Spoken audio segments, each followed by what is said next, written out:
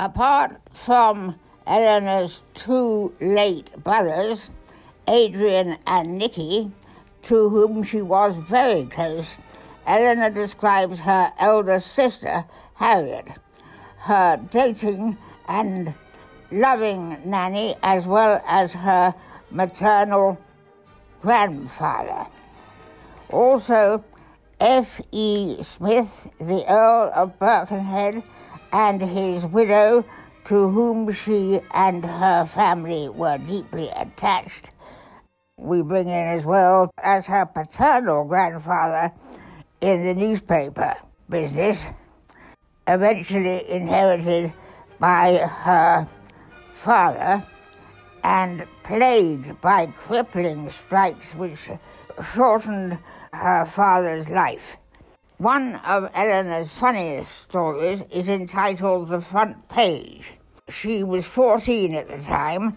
She was once keen on the actor Peter O'Toole, who was incarcerated in a London hospital. Eleanor rang one hospital after another, inadvertently using the telegraph line in the italics and causing the Daily Telegraph itself to come out with a blank front page.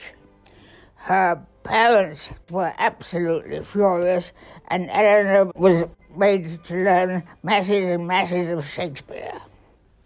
Not Eleanor's finest art, to say the least. Eleanor inherits a very morbid streak from her maternal grandmother and attended village funerals as a child. For some reason, her mother told her that as a punishment, she would have to have French lessons, which she hated.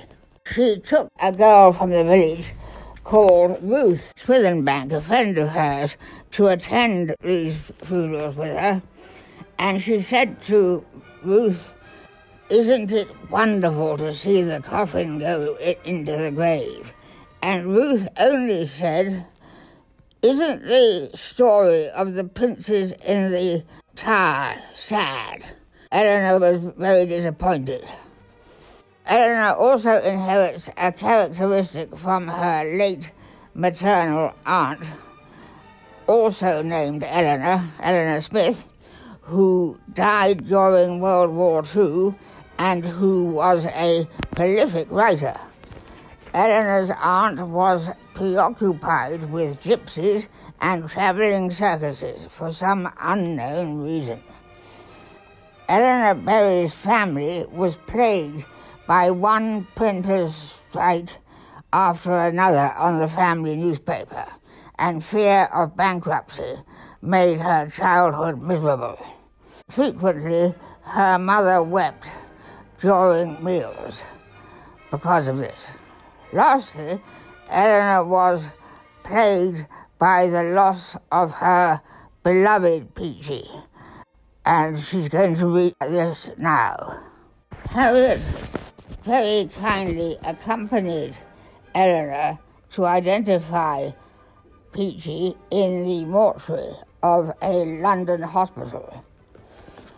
His face had been transformed into a hideous mask, causing her to lose her temper with the mortuary attendant. "I was only doing my best," said the mortuary attendant. "I'm not interested in your blasted bloody best when your best clearly isn't good enough," shouted Eleanor. Then Eleanor made this wretched man bend over a non-occupied slab and lashed him thoroughly with her stick. And he replied, "I've never known anyone quite like you before." And Eleanor replied, because the grief hadn't set in, you see, Eleanor replied, "Don't worry, boy, I'll be back."